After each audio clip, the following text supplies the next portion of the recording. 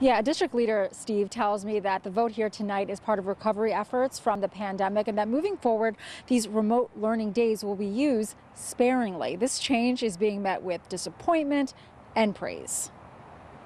They just were robbed. A Wake County parent telling me remote learning didn't work for her kids. She's happy the Wake County School Board is voting tonight to adopt a state law revision which would limit remote learning to just 5 days or 30 hours in an emergency situation. With the school calendar this year, they have, instead of trying to add more in-person learning days, they have gone the opposite way and are trying to add more early release days and remote learning days, and I just think it's better for the kids to learn in the classroom. This grandparent has a different perspective. He did so well. Her grandson suffers from anxiety and has been thriving in a virtual environment. He could do it at his pace.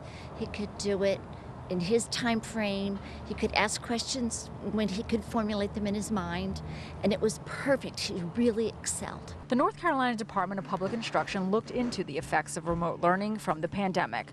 A report released in March shows there was a negative impact for all students, for all grades, for almost every subject.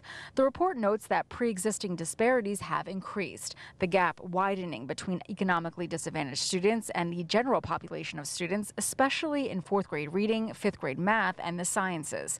The Wake County School District says it needs to work now on getting students back up to speed. And it's incumbent upon us to identify individually for each student exactly what their needs are, address any gaps they may have, and ensure that they recover quickly and can move forward long term and be successful. The district says it also wants to focus on offering teachers support as they too have been challenged and especially have been stretched rather thin these last few years. We're live in Cary. Elaine Athens, ABC 11 Eyewitness News. Clearly you're finding mixed feelings across Wake County tonight. We'll be tracking that school board discussion through the evening. Elena, thank you.